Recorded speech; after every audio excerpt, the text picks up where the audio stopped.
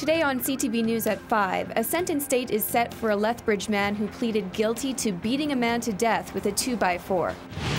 Plus, Southern Alberta is a hot place for jobs this spring. And Lethbridge College's CEO steps down after 7 years at the helm.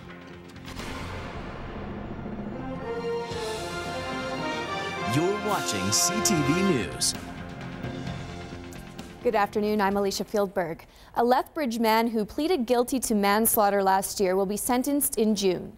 Police found the body of 47-year-old Christopher James Ballandine in a North Lethbridge home last October. Officers say he had been beaten to death with a 2x4. 52-year-old Terry Bissonnette pleaded guilty to manslaughter in November. The co-accused, Carrie Zeller, was originally charged with second-degree murder but pleaded guilty to the lesser charge. Court heard Bissonnette and Zeller went to confront Ballandine over allegations he was physically abusing his common-law wife. Bissonnette says they broke in and Zeller attacked him while he was passed out on a couch. The Crown is asking for a 6 to 7 year sentence while the defense wants 4. The judge has reserved his decision until June 15th. Today, Bissonnette spoke in court saying he'd like to apologize to the victim's family and that he's very sorry for what happened. Zeller is currently serving an 8-year sentence for his role in Ballandine's death. A 29-year-old man will serve time in jail for possessing a loaded prohibited weapon. Chase Leland Hare pleaded guilty to the charge in Lethbridge Provincial Court. On January 12th, regional police went to Hare's home with a search warrant. He admitted to officers he had a loaded sawed-off shotgun in his possession, despite the fact a previous conviction prohibited him from having a firearm. He's been sentenced to 4 years in prison. A former Taber man facing decade-old charges of sexual assault and sexual interference made his first court appearance this afternoon. Police say the alleged crimes happened between 1995 and 2001 and involved 2 victims between the ages of 10 and 16. In February, 50-year-old Jordan Van Voorthuizen was arrested in Greece. After an extradition hearing, he's now on his way back to Canada. The man lived in Taber for a number of years, and residents say he worked at a local hardware store. Police say Van Voorthuizen was known to the victims. His case was set over until April 13th. A local Liberal candidate is raising concerns about NDP campaign literature being distributed in Lethbridge West constituency. The flyers are being sent out by NDP candidate Shannon Phillips. They include a graph that focuses on NDP gains made in the 2011 federal election. The Liberal Balbura says the graph contains vote results from different years and in both federal and provincial elections. Bura calls the mix and match chart tacky and says it skirts very close to the borderline of honesty. Phillips says she stands by the material. It's obviously there's a misrepresentation to excite people that, oh, NDP is just rising, they have a bubble, and there's no bubble there. I've been door knocking since October, and I know exactly how much support they have. I know how much support I have. There's nothing false in those figures. We are looking at a very recent snapshot of what voters in Lethbridge West did, not what they did 4 years ago. We are looking forward. We are building on the momentum of the Alberta NDP in this riding and across Alberta. Bura says the figures are misleading because federal Liberals' vote levels are always much lower than the provincial totals. In the 2008 provincial election, Bura came second, less than 1,000 votes behind his PC opponent. The NDP candidate finished third. The latest jobless figures show Southern Alberta was one of the few regions in Alberta where the unemployment rate has gone down over the past month. The unemployment rate was 4.6% in March. That's a small drop from 4.9% in February. It's also down more than 1% from last year's unemployment rate. The figures also show the job picture in the Lethbridge Medicine Hat region is much better than the Canadian average. Nationally, the unemployment rate stands at just over 7%.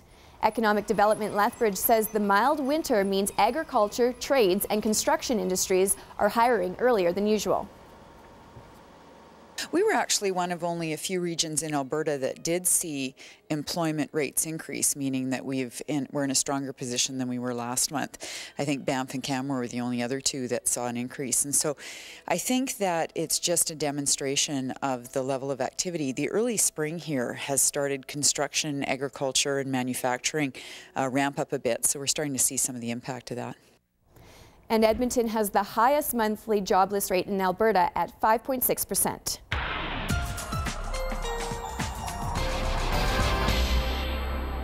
And Dory's in with weather to talk about another hit of winter weather that's coming, unfortunately, Dory.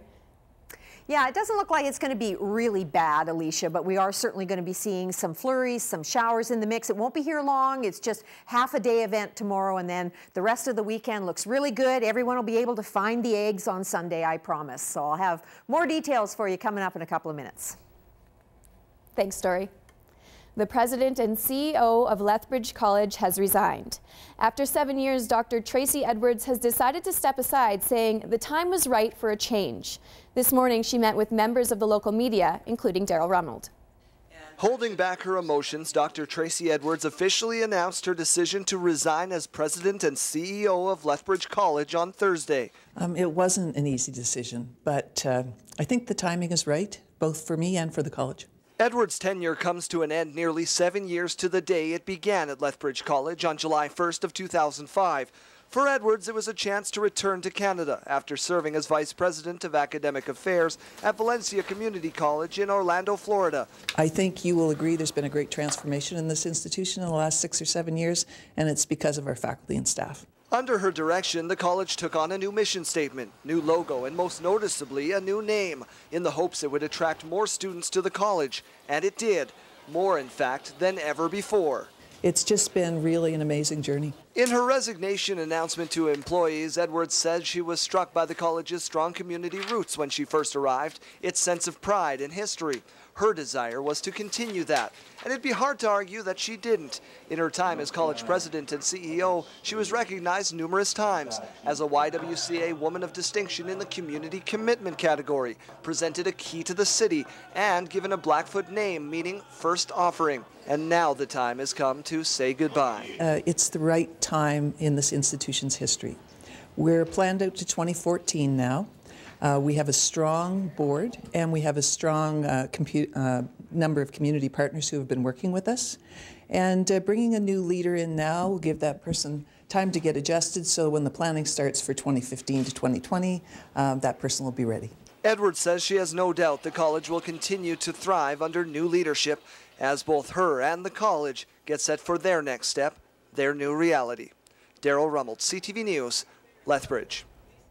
And Dr. Edwards will remain in her current role as president and CEO until June 30th. While many people take time off for Easter, city services will take a break as well. City Hall and the animal shelter will be closed tomorrow and Monday. Transit will not run Friday and Sunday, but will resume Saturday and Monday. The landfill will be closed tomorrow, so anyone who normally has their trash picked up on Fridays will have their garbage removed Saturday. Also, if you're heading out on the long weekend, remember there are fire bans in place for several Alberta parks, including Little Bow, Park Lake, and Lake McGregor. Lethbridge lawyers are donating their time to give free legal advice to those who can't afford their services. They're hosting the Legal Grounds Advice Clinic on Saturday, April 28th from 10 in the morning until 1 that afternoon. Those who can't afford legal representation will have the opportunity to meet with a lawyer for half an hour and discuss any legal issue for free. The one-day clinic will be at the courthouse and is part of Law Day in Lethbridge. I did start calling around to see, who am I going to get to volunteer of our lawyers here in Lethbridge. And first call I made, the law firm stepped up and says, "Hey, we'll help." So it's been really, really good. So we're going to give it a try, and hopefully we can help some of the people that basically don't qualify for our service, that just have some legal questions they need answered. Now, space is limited and appointments must be pre-booked. To contact Lethbridge Legal Guidance, call 403-380-6338. How's this for school spirit? Students at Gilbert Patterson Middle School are celebrating a new mascot bought and paid for by the students themselves. We are tigers. Snag the Tiger made a triumphant return today. It's been more than 2 decades since the Gilbert Patterson Tigers have had a mascot. The 600 students raised over $20,000 for the mascot, who will now walk the sidelines at all home games. Well, it's been years since we've had a mascot, and through our fundraiser this year, the kids decided that we actually needed a mascot to participate in our events throughout the school year. So they fundraised really hard, and we achieved the amount, and today is the grand unveiling. I was really excited to see Snake today. It was really fun to get to raise all that money, and we made $20,000. Snag is the updated version of the last Tiger mascot the school had 2 decades ago. Now let's take a look at the markets.